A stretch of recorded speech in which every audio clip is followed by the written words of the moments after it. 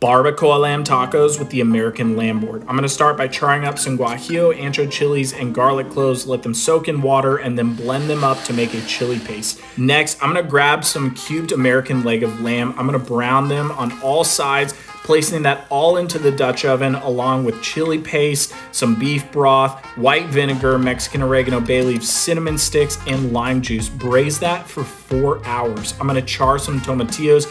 I'm gonna add them together with some habanero, blend it all up, and make an awesome salsa. Straining out the lamb, I'm gonna shred it apart, place it back into the Dutch oven. We're gonna start building our tacos with charred tortillas, placing the shredded lamb, the salsa, some pickled red onions, top it off with chopped cilantro and lime wedges on the side. This recipe was so amazing. You can find it all at overthefirecooking.com or link below. Cheers!